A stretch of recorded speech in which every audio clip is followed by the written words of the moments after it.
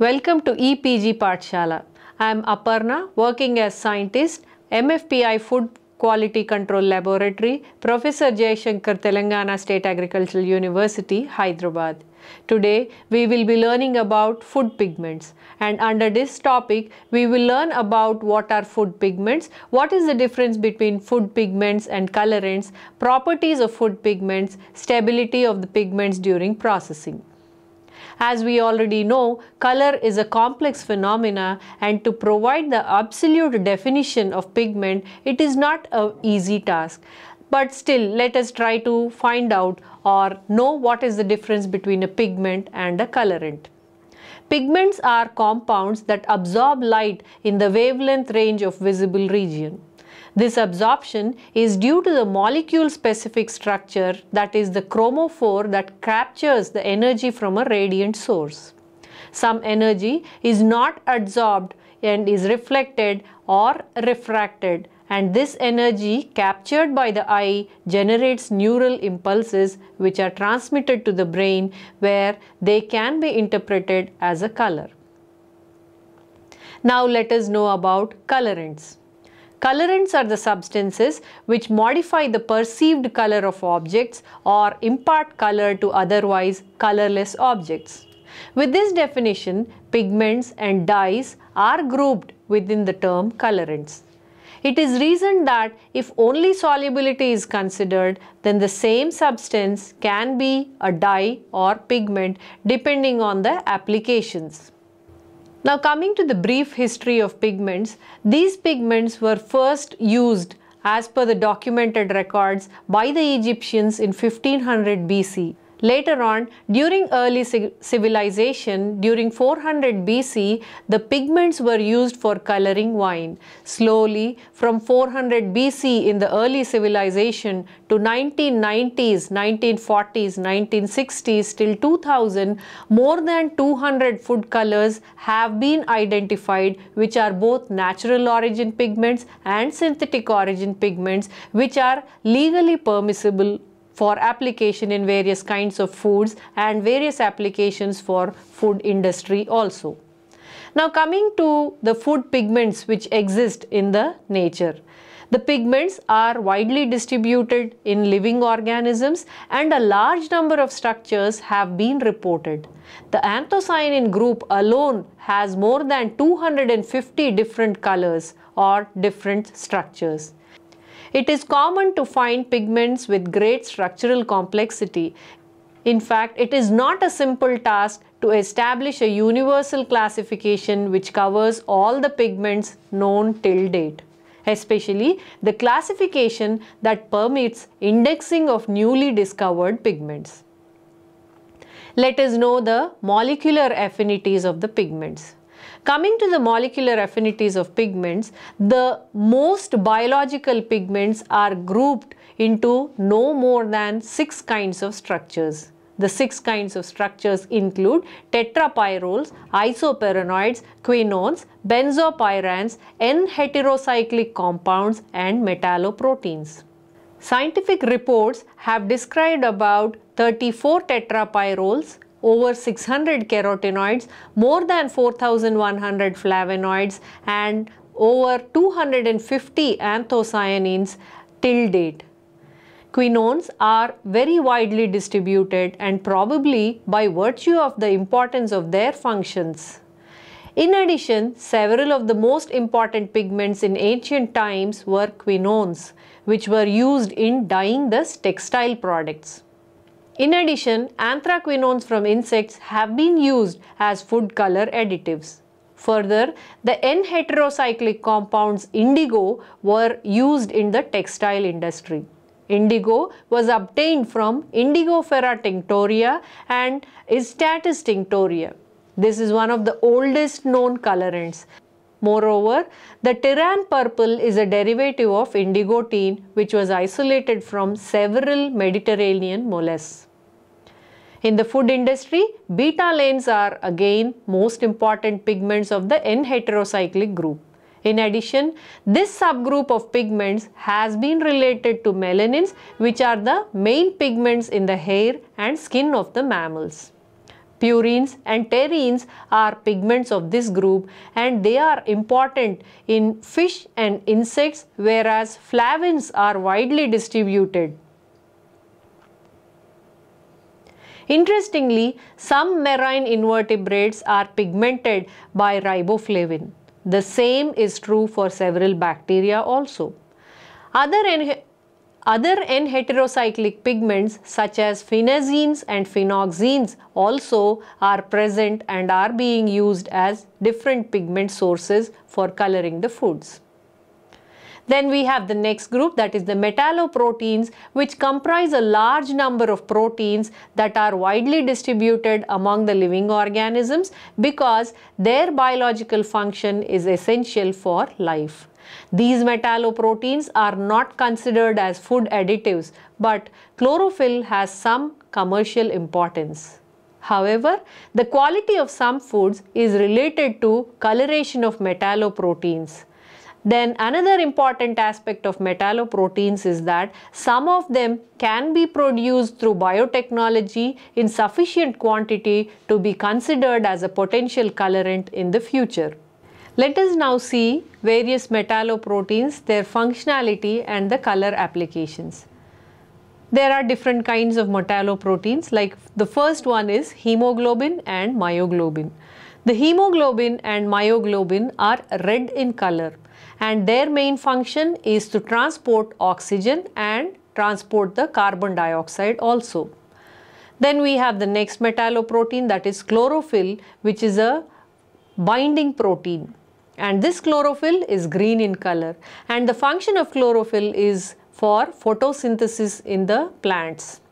Then we have the ceruloplasmin, which is blue in color, and the function is mostly in the liver functional activities. Then we have the hemovanadin, which is apple green in color, and the function of hemovanadin is for transportation of oxygen in acidic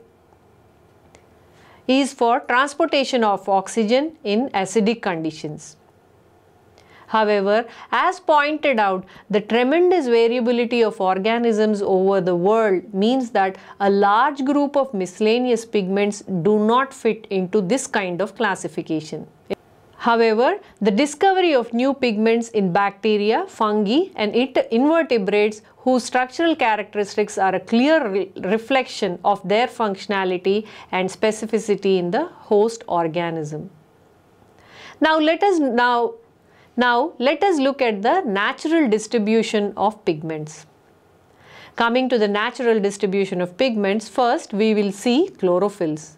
Chlorophylls and carotenoids are the most abundant pigments in nature. They are involved in fundamental processes, and life on Earth entirely depends on them. Plants, photosynthetic bacteria and protozoa like the plankton are the main sources of organic materials that are required for development of other living organisms such as invertebrate as well as vertebrate animals. Chlorophyll is not found in animals, but carotenoids accumulate in some organs like eyes and tissues like skin, etc. In general, animal carotenoids are obtained from the common diet. Other pigments are also found in the animals, which have very important functions like heme proteins, riboflavins, etc., whereas the functions of others is not very clearly determined till now. For example, the melanins and flavonoids. Now, other organisms have interesting pigments that have been used or have potential use and applications. Lichens produce dipsides, the ancient and most extensively used dyes which were used as textile dyeing agents. In addition, they also have application as sunlight filters and as chemical indicators, like for example in preparation of litmus paper, pH indicators, etc., and also as cytological stains used in microbiological experiments. Some of the pigments obtained by treatment of lichen substances are ochrin and paratine. More than 1,000 pigments have been identified in fungi. Consequently, the diversity of fungi pigments is the second in importance after the plant flavonoids. Fungi are not photosynthetic and they also do not contain chlorophyll. Now let us look at the pigment distribution in the animals as per the vertebrate and invertebrate classification. First, let us see the vertebrate organisms. The group of pigments included in vertebrate organisms are heme proteins, melanins, carotenoids and riboflavin. Heme proteins and melanins are very widely distributed. Carotenoids are present in mammals, birds, reptiles, amphibians and fish. Riboflavin is present in reptiles, amphibians and fish. Then let us look at the pigments which are present in the invertebrate organisms. The group of pigments which includes in the invertebrate organisms are carotenoids, quinones, melanins, heme and flavonoids. Now under carotenoids we have the echinoderms, insects, malcoxterrae, crustacea, arachnida, poifera and protozoa. Then we have the quinones in which we have the echinoderms, insects and arachnida. Then we have the melanins in which echinoderms, insects, malcoxterrae and crustacea are available. Then we have the heme pigments which come under the invertebrates which include mollusks, malcoxterrae, crustacea and arachnida. Then we have the flavonoids in which insects and crustacea are present. Now the carotenoid distribution in fungi is restricted in some orders. In addition, flavonoids are scarce in fungi, whereas riboflavin, which imparts the yellow color in the genera Liophyllum, is also included as a pigment. Then betalains, melanins and a small number of carotenoids and some kinds of anthraquinones also are commonly present in fungi and plants which are used as pigments. Then we have the chlorophylls and carotenoids which are present in the photosynthetic bacteria. In non-photosynthetic bacteria, beta and gamma carotene have been identified. However, the quinones, melanins and flavonoids are very scarce in this group. Then we have the phenazines which are found exclusively in bacteria and they are also present in dark blue procyanin forms. Then we have several phenazines which have been described and some of them even have antibiotic property apart from the pigment. As can be deduced, the fungi and bacteria are characterized by considerable diversity of pigments.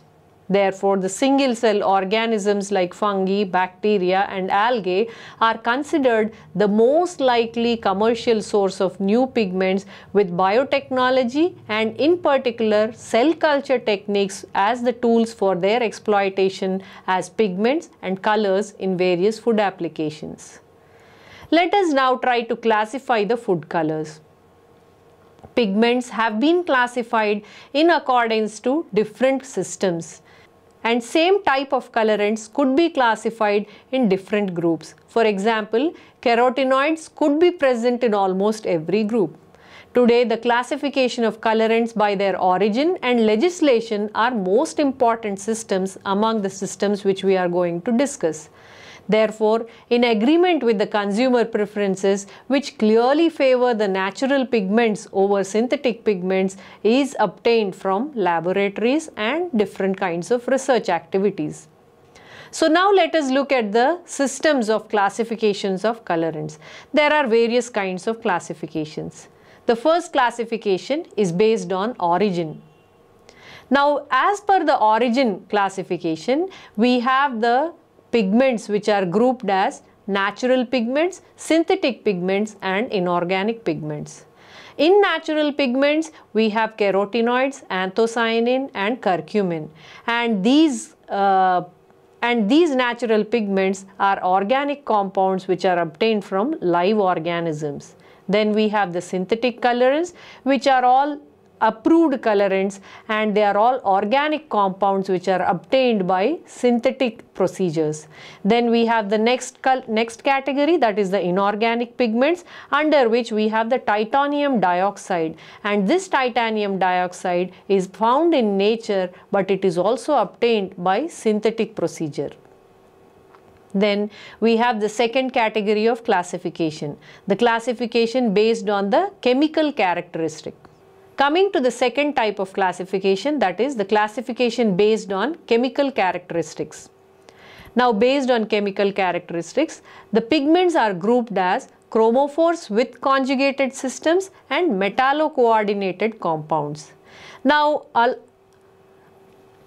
the pigments which come under chromophores with conjugated systems are carotenoids, anthocyanins, betalains, caramel, and other approved colors.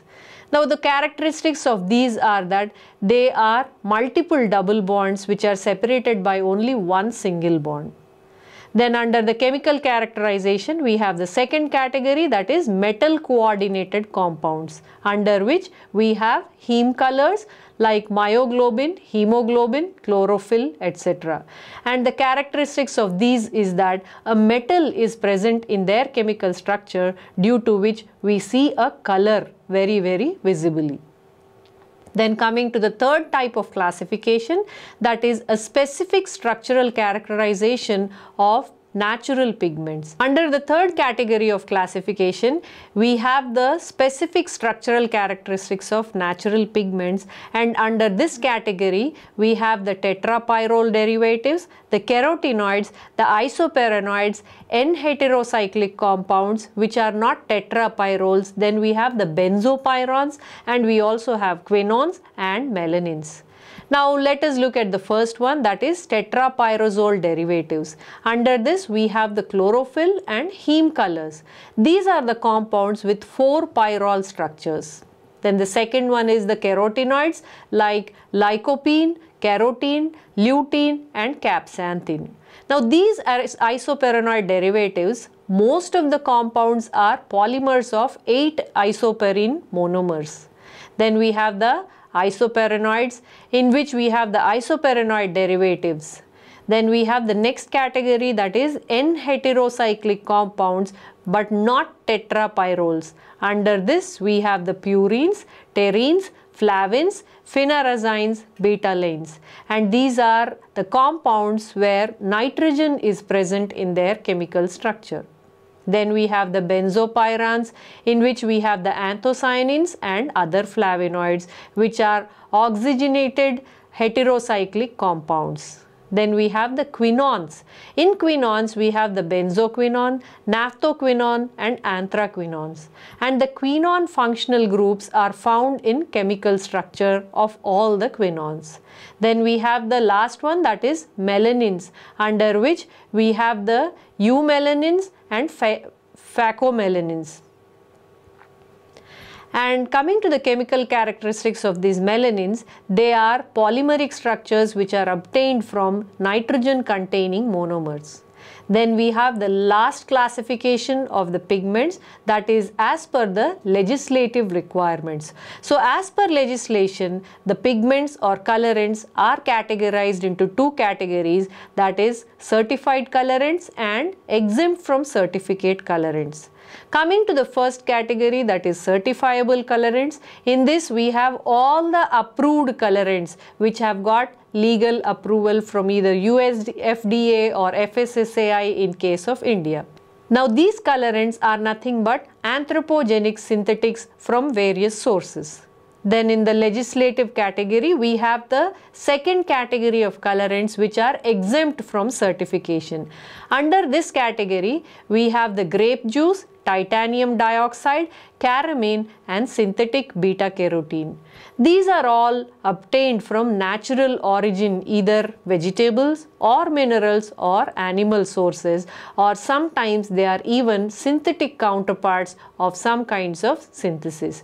So this is all different kinds of classification of the pigments. So as per the classifications which we have discussed, the legislative As per the classifications which we have discussed, legislative Legislative classification is the most accepted one from the consumer point of view.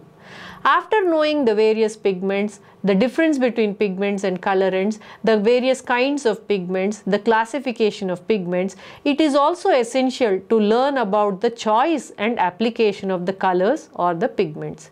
Now, color is a very major factor of quality in the natural products to be commercialized. Nowadays, natural products are commonly processed or stored before their consumption, and the quality characteristics are particular, especially when color is affected, and consequently color additives have been used since times immemorial for making the food appealing from the consumer point of view. However, there are diverse factors which have to be considered when selecting the better color additive for the specific application in any kind of food matrix. The factors are, the first one is the kind or type of the color or hue which is required in the food matrix. The second one is the physical form which is applicable, whether it is a liquid form, whether it is a solid form or an emulsion which can gel well with the kind of the food matrix and for the application of the food processing. Then the third one is the property of the foodstuff that will be colored, whether it is an oily matrix, whether it is a water-based product, and it is also important to know about the content of the tannins, the pH of the food product, etc., so that the color stability can be maintained by knowing these factors. Then the next factor is the processing conditions, whether the processing requires heating parameters, cooling parameters, and the storage conditions, the time of storage, length of storage, the kind of storage. Taking all these factors into consideration is very, very important before selecting the color which is to be used into the food matrix.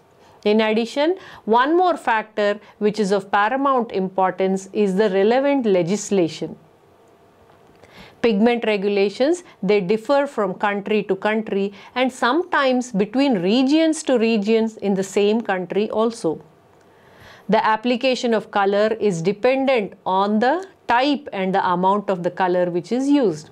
Therefore, it is common to find the product application forms or the formulations that are specific for one manufactured product, like for example, the spray-dried products are preferred for mass coloration, whereas oil-soluble colorants must be emulsified to be applied for any kind of citrus oils, or it can be observed that colorant properties must always be taken into consideration to achieve the correct product coloration, solubility, the physical form, whether it is liquid, solid, powder form, paste or emulsion, etc. Apart from this, the pH, the microbiological quality of the product and other ingredients also must be considered before considering the usage of color in any kind of food product preparation. Additionally, the importance of other factors must also be taken into account, like for example, anthocyanins and betalains which are water soluble, whereas carotenoids and xanthophylls which are fat soluble components. Then apart from the solubility, the temperatures, the procedures, severe changes of the profile of the carotenoid. Then apart from the solubility, temperature which produces